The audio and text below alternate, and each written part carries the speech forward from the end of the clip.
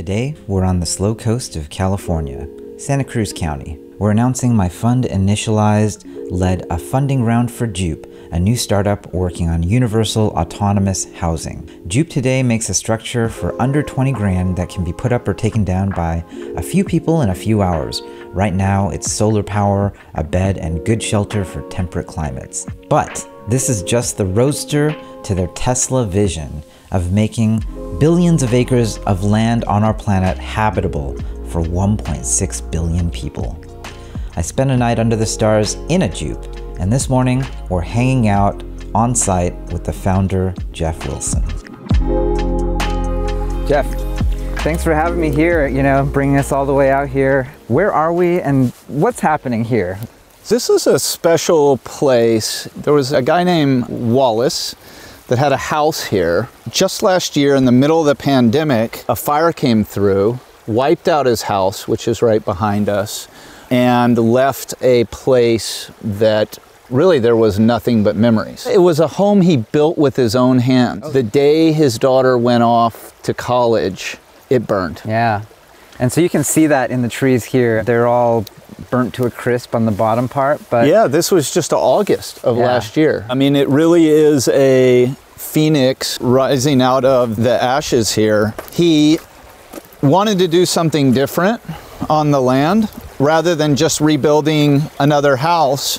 He really wanted to have a space where folks could have a deep experience of nature. So how do you actually live in a place in nature but off the grid without being sort of connected to the things that might have brought the fire here in the first place? What he wanted to do was also have something that wasn't going to require a lot of infrastructure, that could be set up and moved quickly. Yeah. So if a fire was coming through again, these Jupes that we've got set up out here could be picked up and moved. Meeting you, it was so interesting to watch.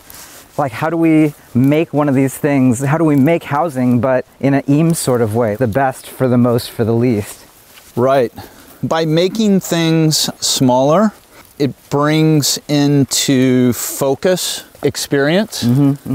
And by starting with something small and over a short period of time of experiencing that, we can really dial in the experience of nature. Well, I slept in one last night, and I have to say, it's probably the deepest sleep that I've had in, I don't know, ever maybe. Waking up to the babbling brook. There's a crazy rain just last night. No sirens. Yeah, exactly. We're not in San Francisco right now, that's for sure. Why do you think you slept so well? Because I hear that. Yeah. We've had really high-strung people out here. Like one of the first employees at Tesla, I think maybe one of the first 5 employees, said he had never slept this well in his sort of memorable life. Yeah. It's kind of crazy. It felt like sleeping in a spaceship on my way to Earth. And the commentary of that is like, maybe a lot of us don't actually spend a lot of time connecting with the Earthship that we live on, actually. Right.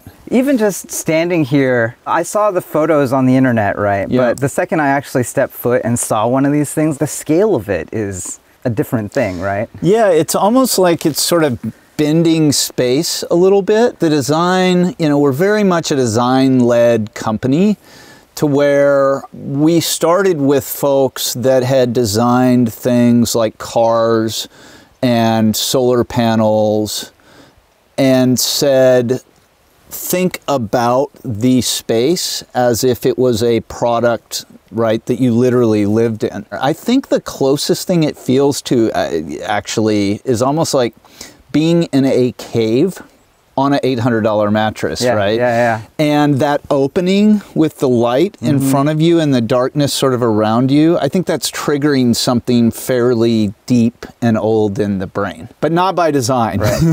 Yeah, the interesting thing about it was instant deep sleep that normally if I'm at a hotel, even like a really nice hotel, you don't ever actually sleep all the way. Like I read someplace that you actually need to sleep like 2 or 3 nights in the same place for your body to even get to a point of like, oh, I don't have to be in a state of any anxiety at all about a place. And it's deeply primal, but sort of feels like just being at home. Yeah, and maybe it's just like a lot of the variables of why we don't sleep are removed. Yeah. Well, right? I do know that I couldn't access Twitter from here. I know. That was a very good thing. That was a very good thing. Did the universe survive? Yeah, Is it going to be there when we're back? I hope so, you know. Talking about that, right? So we want to put these jupes in like the very deepest parts of nature. There are infinite places like this on the planet that have just never been accessible in a comfortable way. Well, then if you can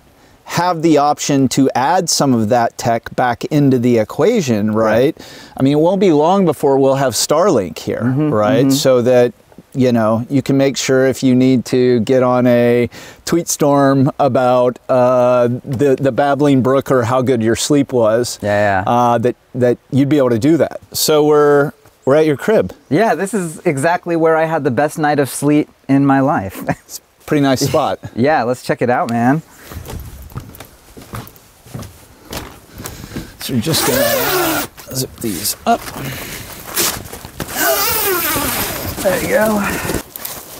So the amazing thing is this is actually really durable material. One of the materials we've used is like out of the yacht industry. Right on, right on. You have to have something that, you know, is resistant to moisture and UV. All right, let's check your crib out. That's beautiful. Thank you, sir. Get the mosquito net up. This is the cave. Hey, you did a pretty good job at making your bed, I have to say, you know? Yeah. Mama taught me right. These things are off-grid, right? Because we want to be able to pop them up anywhere and don't want to have to plug them in. So we've got lights here at the front door, or I guess you could have turned them off right there on the headboard. And so this is all powered by a couple of batteries and 4 solar panels that we've got outside. Yeah, I mean, that's one of those things that's really interesting. Like, there's a really strong why now. You know, same reason why you got van life going on and, you know, this sort of new wave of living outdoors. Well, after one night, I'm like, well, I could get used to this. This is really beautiful. And my favorite thing, though, is because there's electricity, you have this electric blanket setup that is dialed in perfectly. Yeah, yeah. You know, there's something about being this deep in nature and having an electric blanket on a really comfortable mattress. Right. And something about that in this very thin like layer, this very thin barrier that's almost not there between those worlds. Yeah. I think that's something very interesting that we're playing with here. Folks don't really believe it till they're in one. I think also these black ones suppress and block the light so well. Yeah. It's almost like you're in some sort of sleep chamber when you're in here. Yeah. It's easy to sleep 10 hours. So everyone comes in and sort of, you know, sees all of this, and this is beautiful. But the real secret is actually down here. This is the technology piece. Yeah, the real magic really happens right under your feet. Yeah. Our original Y Combinator application for this company didn't have anything to do with this. Yeah. It was actually just the gadget, what we call the chassis. Yeah.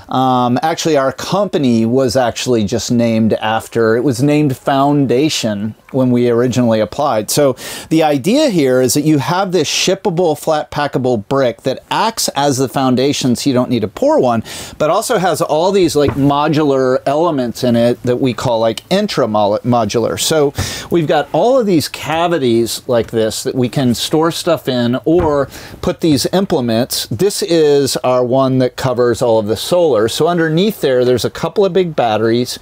We have our inverter, and this whole module just slides in. So we could slide in, make this thing one huge battery. We could take out the bed and make this a dining room. And then we can also do different things with the top. We could 3D print on this because all the guts of the home are in the floor. Yeah. Stick build, whatever you wanted to do. Well, Jeff, I mean... Wait, did you grow up in a barn? You know, you got to turn off the lights when you leave the house. That's a very, it's a very Texan. My dad used to say that to me. Did you grow up in a barn, son? Oh my God. I'm glad you slept well. Yeah, I mean, I'm going to bring back my family. We're going to bring all our friends. I could just see this being 1,000 times better than camping alone right now, but I just have to thank you for letting us be on this journey with you. Like, you know, getting to work with you on this I'm super psyched about this like universal autonomous housing idea. Yeah, it's going to be awesome. When we were thinking about who we wanted to work with, my co-founder and I, one of the things we talked about was like, okay, this glamping thing's profitable, it's working, it's pretty cool, but we don't want our legacy to be Coachella. Alone. Right. Coachella's fun, but I think it's like, how do we turn that into something that is even greater? Yeah, and what you and Kim specifically were interested in was this much larger thing, right? Which is this 1.6 billion people that don't have adequate housing in the world, which is crazy. Yeah, I mean, I think what you're doing here is actually like if Airbnb and Tesla had a baby, because there are a lot of like Tesla Roadster-like things about what we see in what you're doing here, where it's like the powertrain of a house. That's right. And then how do we go from there to, for Tesla, it's going to electrify every vehicle in existence and, bring about this new future.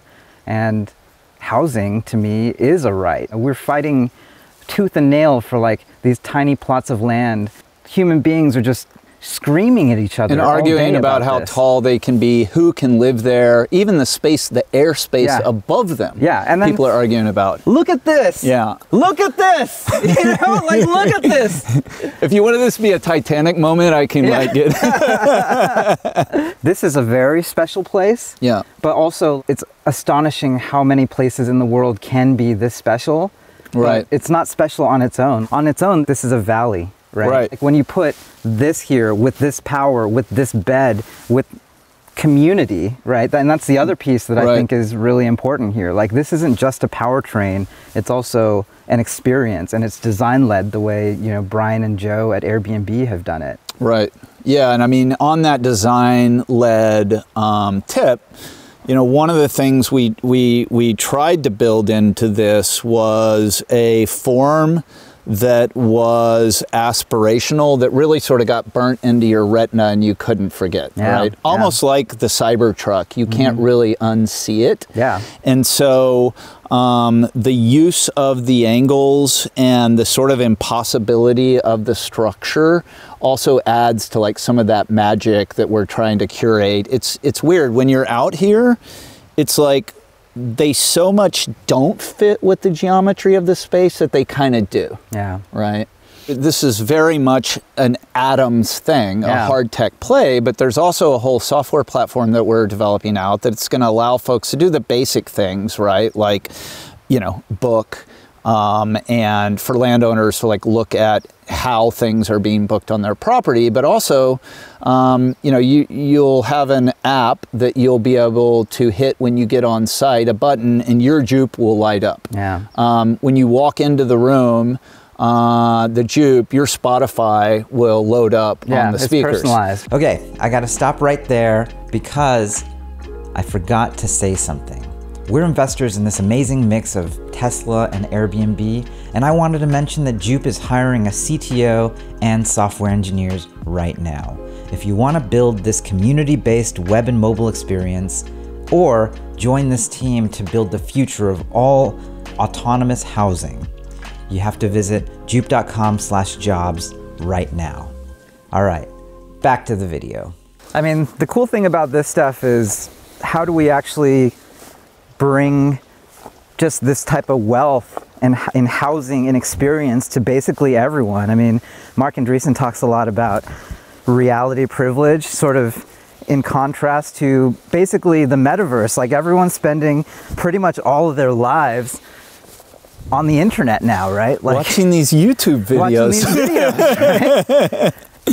And, they do that at least partially because now I realize that's what wealth is. Wealth lets people have reality privilege, and wealth inequality means that like people don't get to live really good lives in like meat space. Right.